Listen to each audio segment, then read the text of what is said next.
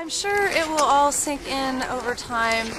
I gotta tell you, it was a little strange coming into town because you've been out with your dogs alone for so long, and first you start off, you hear the planes, and then you see a couple cars, and it was a little bit sad. I was like, wait a minute, it's over?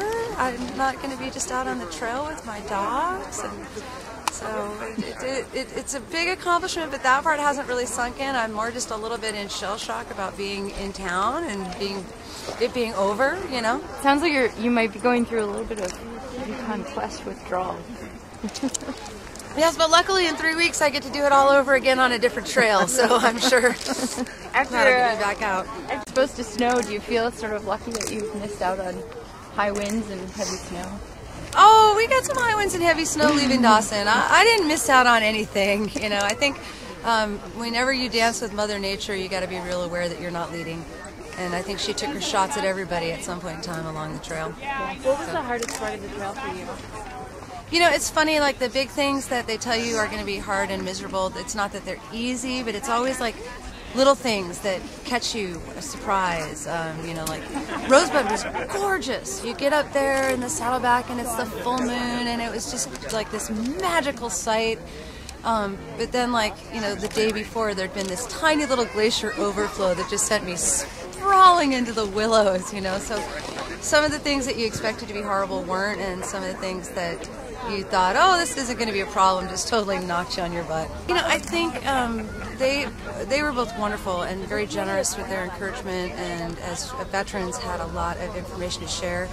And I think the deciding factor was really what made sense. You know, when we were all in Eagle getting ready to boot at 1 o'clock in the morning and the thermometer was like minus 52, you know, it doesn't make sense to go out in that situation.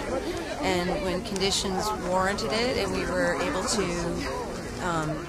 you know, make choices that, I think all of us too along the entire time were making the choices that we thought were best for our dog team. And I think that was really the deciding factor, more than any kind of, are we racing or not? You know, we were all just trying to do the best we could by our dogs. Talk about your dogs. Is there a dog in that team? Can I talk about my dogs? Look at those beautiful, I should be petting those dogs. They were really amazing. I have mostly small females in there. And do you have a superstar dog that really impressed you this race? You know what was really wonderful? I don't have any dogs that let me down. I don't have a superstar because there's no one to complain about. Two that I'll point out because I see one camera here. These two little girls back here. Hey, Jodi. Hi, Cece. These two little girls. I know they look like sweet little dogs, but they eat like horses and they work like horses. These are actually ponies in disguise. And they were just, you were my little wheels the whole time, weren't you? Yes. And this dog actually is named Jodi, and I think Shannon is the person who named Jodi because Dan had liked her as a puppy, and she didn't work out in Shannon's open class sprint team, and so we got her for a distance dog. And you know, I don't think Dan likes to run her because he doesn't like to yell at Jodi, but I don't have a problem with it, and she was fantastic. I was watching that interview.